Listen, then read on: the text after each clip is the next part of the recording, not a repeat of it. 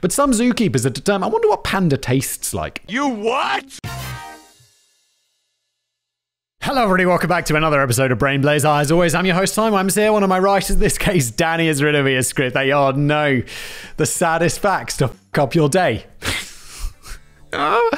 Danny, why? And I know, I hope these are like more light-hearted ones, because there's real sad facts where it's like, oh no, like really? Honey, you've got a big storm coming. Like, there's the classics. Like, there's more people in slave. Is that even true? Like, the thing about slavery, they're like, yeah, there's more slaves than there's ever been because of because there's more people, and there's sex slavery, and then like wage slavery? What's the one where the kafala system where they take people to like Dubai and make them build skyscrapers and then they die? All that kind of fucked up shit. This episode's going to be really grim. And then there's like statistic one where it's like, okay, you think you're going to live to like 80, right? Everyone's like, oh, you're going to live to 80, that's the average life. And it's like, well, that's the average one, right? That means for every fucker who lives to 100, there's someone dying at 60. That's how it works, right? Which always really like is a bit dumb, because then you're like, well, the person who lives to 100, they're just going to be like forgetting where they are and shitting their pants. And then the person who's like 60 is like, they could have good 20 more years ahead of them. Like the 60 to 80 is definitely a lot better than 80 to 100. So that greedy bastard who lives to 100 and takes all those extra 20 years. And I know it's not how it works, but it is kind of sad. And it's like, oh yeah, you might not live to 80. You could pop off a lot younger than that, which is a bit grim, isn't it? Anyway, on that cheery note, let's jump in. What am I watching? I don't know, but I hate it. Get ready to unlock your unbreakable creativity with today's sponsor, Squarespace. They're the all-in-one platform for building your brand and growing your business online. Stand out with a beautiful website, engage with your audience, and sell anything. Your products, content you create, even possibly your time. So let's dive into some of the exciting features that Squarespace has to offer. First up, we have Fluid Engine. With this next generation website design system, you can easily start with a best-in-class template and customize every little design detail using their reimagined drag and drop technology. It's a breeze to bring your wildest ideas to life, but it doesn't stop there. Oh no, Squarespace extensions are another game changer. You can connect your store to vetted third-party tools and extend the functionality of your website. It's like having a whole toolbox right at your fingertips, tailored to your specific needs. Squarespace offers flexible website templates that cater to every category and case. You can start with a professional template, then customize it. It's brilliant. So what are you waiting for? Just head over to squarespace.com and start your free trial today. And when you are ready to launch, go to squarespace.com/blaze and you'll get 10% off your first purchase of a website or a domain. That's squarespace.com/blaze. Don't forget to use the promo code BLAZE for an exclusive discount. Thank you, Squarespace, for sponsoring this video, empowering creators. And now back to the video. A truly successful marriage will nearly always end with one half of the couple watching the other half die. Fucking hell, Danny! I don't like thinking about this stuff. I don't like it. I don't like it. Don't like it, Danny. In fact, a marriage can't truly be judged completely successful until one of you kicks the bucket. Otherwise, it's a bit like prematurely announcing the final score when there's still enough time on the pitch for a player to file for divorce. But you've been married like 80 years. You're like one of those bastards that shit their pants at 100. You're like, well, you never know, you might get divorced and hook up with like a young 70-year-old. Whilst I'm not going to delve into anything quite as dark as poverty or nuclear war or suicide or Nickelback's tour schedule, I still, God forbid, I actually don't mind Nickelback. Look at that photograph. Look at this photograph. Every time I do it makes me laugh. You know what I'm talking about. I'm talking about that Nickelback song, Photograph. Look at this graph.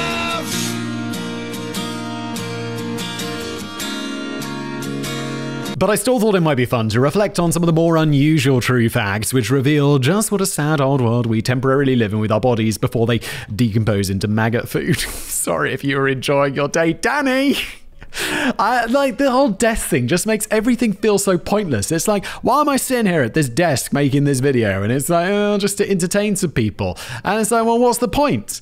Because everyone watching this video will one day be dead. And this video will be just lost into, like, the archives of the internet, and then the planet will be destroyed by, like, a meteor, and then there'll be the heat death of the universe, and nothing will have ever mattered.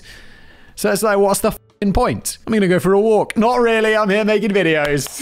Let's try to push those thoughts out of our minds and continue. It's up to you.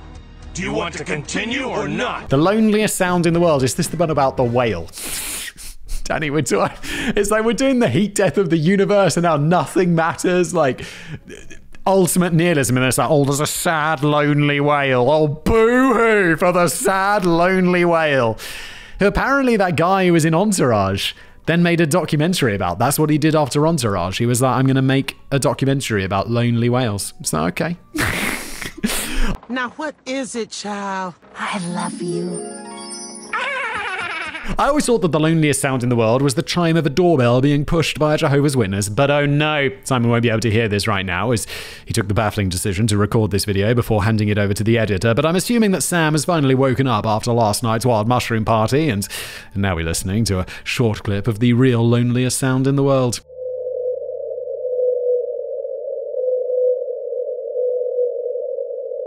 I don't feel like I'm missing out, to be honest. You guys get a better experience of these videos than I do, which is nice. I don't even watch these. Is that bad? I know I should watch my own material, but I'm very busy. Don't get me wrong. Like, I appreciate what Sam does and everything, and I do watch them occasionally, but I don't watch all of them, which is bad. I'm sorry, Sam. I'm so sorry. I don't need friends. They disappoint me. It might not sound particularly sad on first listen. In fact, it might even sound quite beautiful. It is, after all, the sound of a whale. The whale goes by the nickname of 52 Blue, and his song was first picked up in the Pacific Ocean in 1989 by the Woods Hole Oceanographic Institute in Massachusetts. The US Navy had partially declassified their sound surveillance system designed for detecting Soviet submarines after what was deemed to be the end of the Cold War, and the institution was able to use the same hydrophone technology to pick up the funky tunes getting banged out by 52 Blue. Shout out to his family. I don't think he knows his family because he can't talk to them. Because he's like at the wrong frequency or something. It's important to know. So sad. It's important to know. Such a dick. I just feel like it's sad there's a lonely whale, okay? But it's not as sad as, like, everything else we talked about in the bloody introduction, is it? It's important to know the Blue 52 has never actually been seen. It's just his mating call, which has been tracked and recorded every year since then. But the sad part is that nobody else in the ocean is listening to Blue 52. Blue 52's like an incel whale, isn't he? He's the whale incel. He got his name from the frequency at which he sings, the incel frequency of 52 hertz.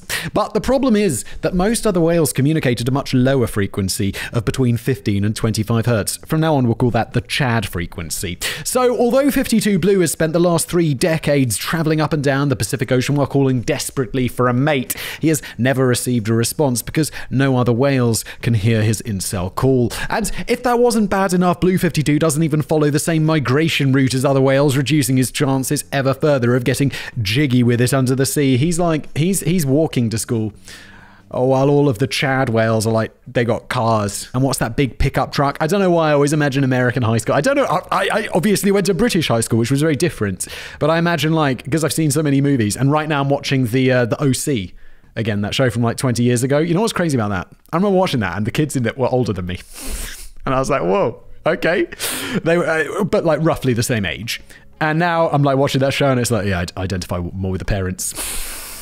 It's crazy. It's only been like 20 years, and it doesn't feel like that long ago. And now it's like, oh my God, yeah, no, I have the parents' problems now, not the kids' problems. This is why Blue 52 is often considered to be the loneliest creature in the world. Although I have to say, I know some humans who have had a similar hit rate down the pub. I've been calling the whale he, but we don't actually know Blue 52's gender for sure, or even his species. Whilst it's been speculated that Blue 52 could be some kind of malformed hybrid, perhaps a cross between a blue whale and a fin whale. Oh my God. Okay. I didn't even know that was possible. There's a more intriguing theory that it could potentially be the last surviving member of a completely unknown species on a doomed quest to find a mate that doesn't exist. Oh no, he's an incel and there's like no one out there he can even breed with. It'd be like being a human and you're out there with the monkeys and you're like, no. 10 years later. No, 15 years. There's a slight glimmer of hope for every happy ending, though. In 2010, sensors apparently picked up the sound which could potentially be the song of a second high-pitched whale. If only they could bump into each other, this could turn into the most beautiful love story since The Lady and the Tramp. Was that a particularly beautiful love story? I'm like getting real messy with that spaghetti lady. Tramp, if that is your real name. For failing that, maybe Blue 52. I just keep thinking of the band Blink 182. Maybe they could play at his wedding. Bah! God, you're on fire with the jokes today, Simon, aren't you? Aren't you? You're a hilarious motherfucker.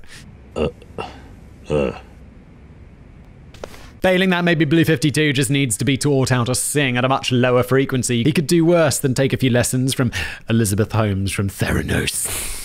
Who's going to prison soon? I was reading an article about, like, she was not going to prison because she was, like, contesting something and all of this. And then the article was talking about what life's going to be like for her in prison. And I'm like, wow, 10 years ago, you were a billionaire. And now it's like, she'll wake up at 6 a.m. for kitchen duty. And it's like, oh, dude, after being a billionaire. I smell trouble. Aside from maybe the smell of the interior of a branch of Krispy Kreme, there's surely no finer smell on earth than that of a freshly cut lawn. Oh, I know this one. That this is the smell. The smell of the cut lawn is like some hormone or some shit that the grass releases. And this grass is saying like, help, help, don't be afraid, other grass. We're getting destroyed. Spoiled it, didn't I? Great job. It's a whiff that evokes nostalgic memories of the beginning of the school holidays, long games of cricket with Sniffer Jenkins, drinking cheap white cider in the graveyard, tentatively fumbling with Tracy Sherbert in the meadows, getting wrongfully arrested on trumped-up charges of stealing a cow. Daddy, are you just giving us your backstory? I'm sorry, I got waylaid for a second there. That's the power of the smell of freshly cut grass. However, it's not such a great feeling for the grass itself because the smell is actually a chemical distress signal.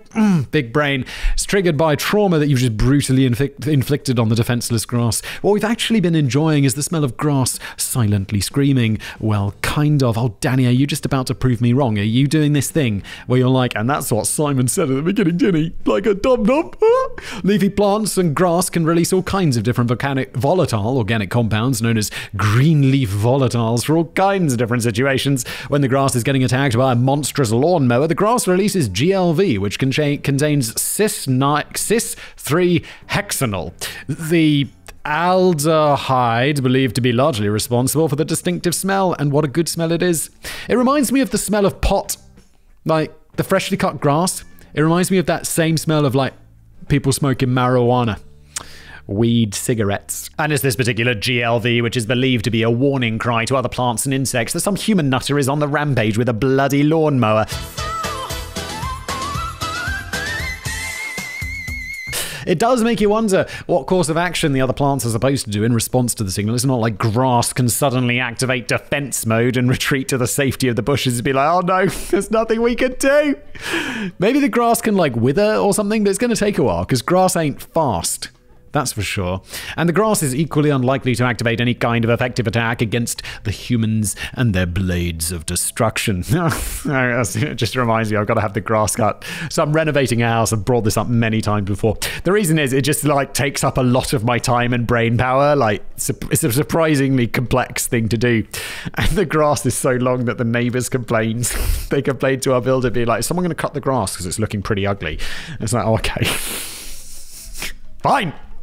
I mean, I'm not going to do it myself, but I'll find someone who knows how to cut grass. But the GLVs have plenty of other benefits, some of which are a bit more practical. For example, the release of certain GLVs can help heal a plant's wounds by quickly forming new cells, whilst others can act as antibiotics, which help protect the plant against bacterial infection, fungi, and frost. Holy shit, which actually does something.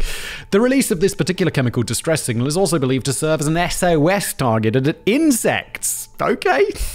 Grass is like, help me, insects, I'm being attacked. The insects are like, bro, it's a fucking lawnmower, what do you want me to do?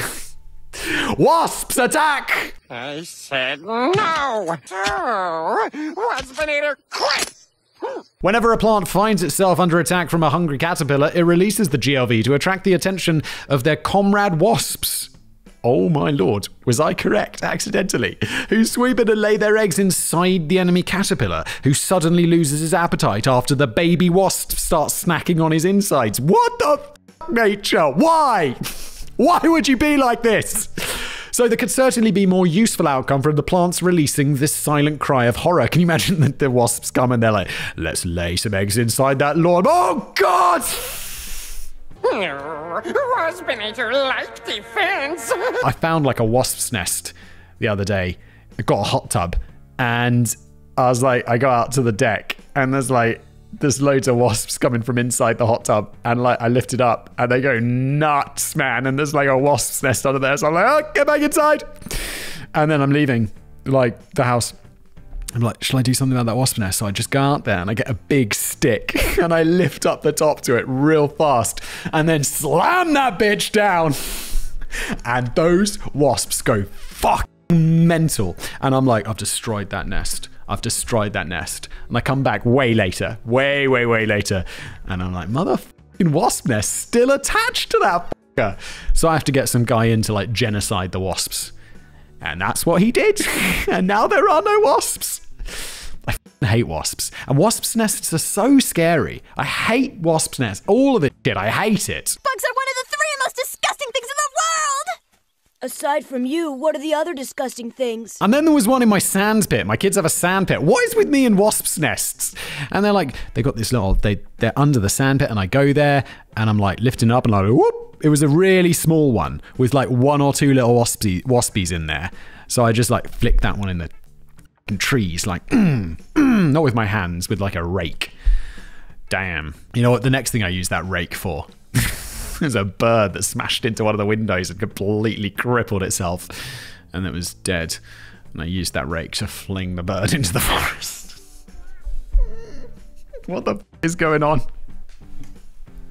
I'm like some sort of nature nightmare. I just go into nature and destroy everything. But the reason we enjoy the smell so much is partly because it triggers warm summer memories, and partially because it reminds us of maturing fruit and vegetables, which release similar GLVs as they ripen and get chopped to bits. It seems that everything is just screaming at us to stop. Incidentally, there's some debate as to whether these GLVs are making a significant contribution to air pollution, so it might be not too long before the screaming stops for good. What are we going to do? Like, not mow our lawn, Danny? Otis Redding's masterpiece was unfinished. Depending on your perspective, Otis Redding's 1967 classic, Sitting on the Dock of the Bay. I was like, I don't know who Otis Redding is, but I do know who's sitting on the dock of the bay, watching the times. Something, I don't know the lyrics. Look, everyone knows that song though. They're sitting on the dock of a bay. I thought this was the same song as Hotel California for the longest time. Like, it'd be like, boo boo boo boo boo to the Hotel California, sitting on the dock of a bay. They sound totally different, but I did get those songs very confused. Let's say when I was a child, rather than just a few years ago when I was an adult. Okay, let's say that. It could be about a broken and lonely man pondering the futility of life. I always preferred to think it was about a jolly old dude who just enjoyed sitting on the dock of the bay, watching all the ships coming in and then going back out again. Wait, there's a sad interpretation to that song? I was just like, I love like just sitting there, just watching the ships go in and out, maybe having a nice icy cold brewski. That's what that song's about, Daddy, and don't you dare tell me different. It's about genocide. Oh, for fuck's sake. It'd be like that time I found out Mein Kampf was actually... No, I'm just joking. I'm joking. I probably can't include that, can I? Danny, can you bleep out Mein Kampf? Because I can't say those words. And I'm also just joking. You didn't read Mein Kampf and go like, oh my God, inspirational. Oh. It was certainly a bit of a change of direction for soul singer Otis Redding, who was previously known for his raw energy and intensity. Despite the melancholic lyrics, Dock of the Bay felt more chilled out and poppy than his usual stuff and signaled the beginning of a new chapter for Otis. Having said that, he wasn't particularly well known at the time anyway, as not much of his back catalogue had seriously bothered the charts on either side of the Atlantic. That was all set to change with Sitting on the Dock of the Bay, which was destined to become his signature tune and by far the most successful track that he ever recorded. Well, that's pretty cool, right? Can you imagine you're just like doing this, like, what was he singing? Like soul or something? And he's like, I'm just going to sing pop. And that shit just slapped. And he becomes rich and famous. That's what I'm planning on. Like, people are like, yeah, Simon, he makes this education. And then it's going to be like, well, and then I'm going to just do cooking. People are going to be like, he found his calling. It's not cooking. It's not cooking, but you know, stuff like that. Maybe that's what my future will be. I'll just stop doing this and do, like, I don't know, Diet Cola reviews, and people will be like, he found his calling. He found his genius. Found his calling. That's Simon sitting on the dock of the bay, Tragically, though, the song was actually unfinished, and that's because Otis went and died before he could give it its final polish. If you're not overly familiar with the song, and I'm going to take a massive punt here by suggesting that Simon probably isn't, I mean, of course I'm not overly familiar with it, Danny. What do you mean overly familiar? Like, do I know all the lyrics? No. Do I know the main lyrics? No. Do I know he's sitting at the dock of a bay? Yes. That's all, though. You may not be aware that Otis breaks out, yeah, of course I know. Doesn't he do this? Like, I definitely know this. Before the end of the track, before it concludes with the sounds of seagulls and the crashing of waves. There's a theory that this was always just meant to be a placeholder until Otis could think of a final verse with which he never got to write. I'm not entirely convinced by the whistling part of this theory, though. Otis recorded 3 demos of the song with writer Steve Cropper, and the whistling is present in all 3 versions, suggesting perhaps that it was always meant to be an integral part of the track, rather than just some random ad-lib. Sir Steve Cropper can't seem to make up his mind about this either. In the past, he's suggested that the whistling was set in stone, whilst on other occasions he's indicated that the closing of the track would have probably been completely different if Otis had been able to check into the studio the following week. It's widely accepted that Otis himself considered the song to be unfinished and planned to spice up the quietly reflective track with the powerful backing vocals of the staple singers. But he never got the chance. Everyone died in plane crashes back in the 1960s, and Otis Redding was no exception, really. Oh. On December the 10th, 1967, his charter plane crashed into Lake Monona, killing Otis and 6 other passengers. Otis was just 26. The record company Stax spent several seconds mourning one of their greatest talents before calling up Steve Cropper and demanding that he finish the song as quickly as possible to capitalize on the tragic news story. You big savages. Jesus.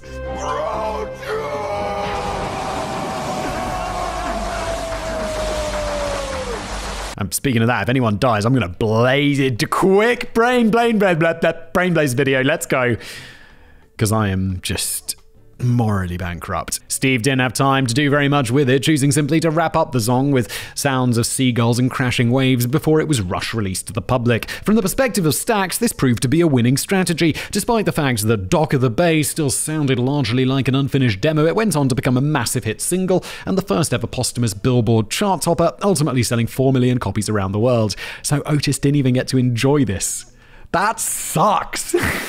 That sucks. Getting famous and rich and famous after you're dead is pointless. Like Van Gogh, he's not anything because he's dead, and he was dead when he got famous and stuff. But it's like, that sucks, man. And you're like, well, don't his paintings sell for like hundreds of millions and stuff? And you're like, God damn. After he was dead, though. Lame. It's possible the Dock of the Bay may not have been anywhere near as successful had Otis survived to overpolish the song or give it another verse or turn it into an acid techno track. And it's of course very possible that the song may have just been yet another Otis Redding flop if it had been riding on the publicity generated by the death of the artist. Bad parenting. I used to think my parents were bad. I'll never forget the time my older brother took the admittedly quite ingenious step of hiding his cigarettes and porn stash at the bottom of a drawer in my bedroom cupboard without my knowledge.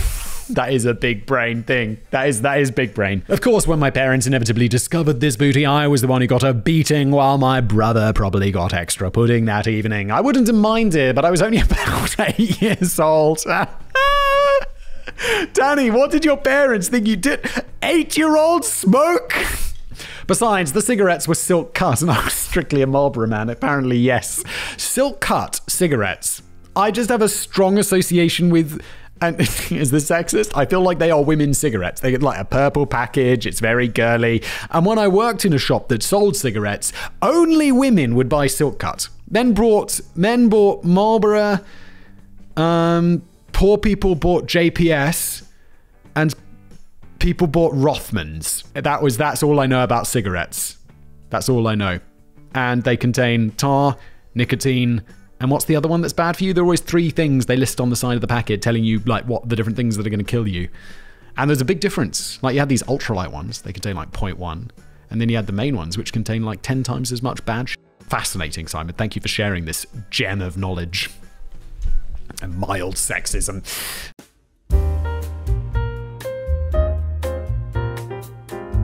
Still, to the best of my knowledge, my parents never considered abandoning me for statistical reasons, and this is where nature can sometimes be surprisingly cruel. Take grizzly bears and pandas, for example, who can both take drastic measures to solve a problem relating to numbers. If a grizzly gives birth to just a single cub, it's not uncommon for the mother to abandon the poor cub on the grounds that it didn't come packaged with any siblings. I originally guessed this might be because the grizzlies were keen on avoiding dealing with the issues of only child syndrome, but it's actually because the grizzlies ideally prefer to have multiple cubs in a litter. Raising just a single cub would take up about 3 years of their time, so they sometimes just choose to sack the whole thing off, abandon the cub, and try again for a bigger litter the following year. That is just crazy. It seems a bit of a waste of time when the mother has just spent the last 200 days or so in pregnancy, but they still sometimes consider it best to cut their losses. The panda comes at the problem from the opposite angle. When they have more than one cub in a litter, they often have to make a tough decision on which one to keep and which one to abandon. This is because raising one cub is an all-consuming task for the mother panda, and she's unlikely to have enough milk or energy or time to raise 2 of the little blighters. Pandas need to get their shit together. Like, everyone's like, oh, pandas, they're endangered. And then you hear about like this, and you're like, nah, no wonder they can't raise more than one child. They don't want to have sex. I mean, I'm sorry, pandas, but there's a point where it's like, how much do we have to do to help you? Why are we doing this? What? Maybe you deserve to go extinct, pandas. I mean, you look nice and but really, come on. Can you at least try? Like, we're really trying to keep you alive. Can you at least try a little bit?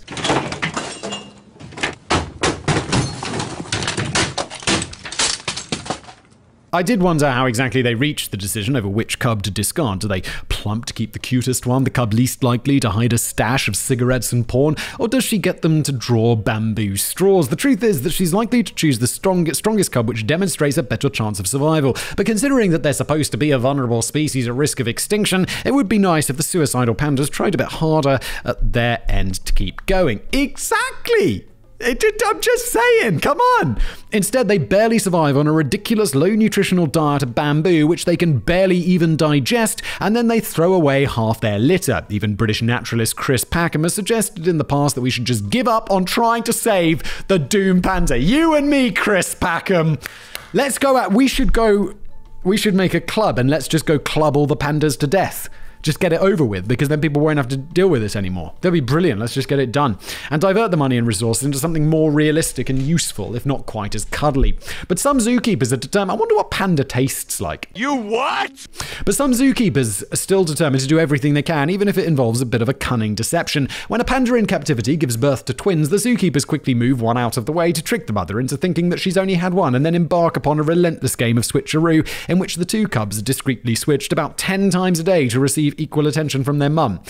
Why are we trying so hard with the fucking pandas? Why are we doing this? Just let them die. This is ridiculous. How many you need like a full-time staff to do it. The only problem is that she's now raising 2 cubs at high risk of only child syndrome. Oh no, the sun may already have exploded. It's true. The sun may have already exploded whilst you've been watching this video, but we wouldn't know anything about it until around 8 minutes and 20 seconds after the event, because that's how long it takes for the sun's light to reach the earth. That's scary in the way that it makes my legs hurt. Does anyone, you're just like, oh, it's kind of terrifying. Like right now, the just gigantic speed of light, solar devastation could be headed towards us, and there's just absolutely nothing we can do. I don't like it. And it's not like we'll even hear the sudden explosion, as the sun's about 93 million miles away, or 151 kilometers away. I think you mean million kilometers there, Danny. So the sounds would simply get lost in space, like a Yoko Ono bonus track. We'd just be absolutely clueless that the sun was destroyed about 8 minutes ago. Of course, the sun isn't going to last forever anyway, although we should still have a good 5 billion years left before it reaches the end of its life cycle, transforms into a red giant, and engulfs the Earth along with Mars, Jupiter, Saturn, and Uranus. And the good news is that the sun is highly unlikely to just randomly explode one summer afternoon. Scientists have estimated that any star would need to be around 10 times bigger than the sun, which is a titchy 864,000 miles in diameter, to be able to achieve a true state of supernova. It's not entirely out of the question that the sun might just explode in a less powerful and dramatic manner than a supernova. It could be more of a gradual deflation, as if somebody had stuck a pin into the center of it. In such a scenario, the outcome wouldn't quite be as severe for humans and bears and lonely-hearted whales. All that would happen is that all life would be instantly wiped out on the half of the planet that was facing the sun at the time. Oh, now I'm afraid of daytime, Danny. Following this, the planet would float out of the solar system, the oceans would freeze up, and everything would be exposed to cosmic radiation. Well, f*** it, maybe I really wish it was daytime, just be killed instantly, rather than getting poisoned by radiation outside the solar system, like crashing into Saturn or some shit. It might sound a bit grim, but bacterial life forms might still stand a chance of survival. Oh, brilliant! That's such good news, Danny. I'm so pleased. In the highly unlikely event of a true supernova event, the outcome isn't quite so optimistic as that. We wouldn't even have enough time to observe the sun's light is no longer reaching us before the Earth is bombarded by radiation in the form of neutrinos, which would almost instantly vaporize everything on the planet. We might have a split second to notice that the world was ending, which would give us just enough time to blame it all on Russia. Still, perhaps ignorance is bliss and instant surprise vaporization is not a bad way to get to the end credits. Yeah, that sounds alright. Honestly, it's not as if we'd be able to do anything very helpful within a warning window of about 8 minutes and 20 seconds anyway. I don't think that painting yourself white and cowering under the kitchen table is going to cut the mustard on this one. It just might have been nice to have an opportunity to say goodbye and fret to friends and family, or just at least run around screaming in panic. Yeah, I don't know how I'd react. It's like the world's going to end. Oh, I think that'd be my reaction. I'd be like, oh, for fuck's sake, really? Really? Oh, for fuck's sake. Alternatively, you might have enough time left to watch a full Brain Blaze video, but you could at least get through 8 shorts before the lights go out forever. Yeah, you're welcome. I don't think shorts are published at the time of me recording this, but maybe they will have by the time you see this video. They're coming! Or maybe they've came. Thank you for watching.